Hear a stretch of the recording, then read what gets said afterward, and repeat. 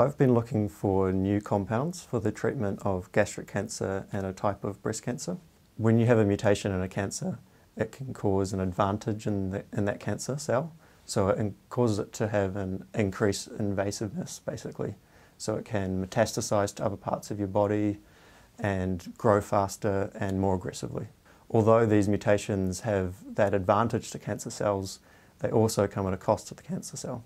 And we want to target that vulnerability, the Achilles heel.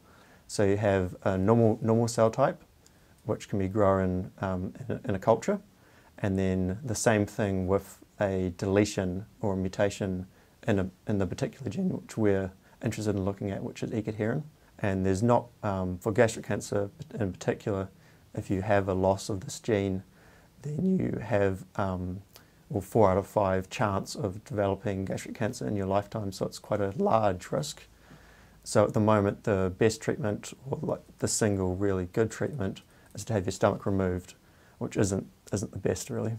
So 2 out of 3 patients will have their stomach removed and will choose that option, but a third of patients will choose to just go for a screening approach, which is the next best thing, but isn't always effective. So you can quite often miss cancers through the screening approach. So we want to give them another possible outcome or choice instead of removing a stomach or instead of having a screen.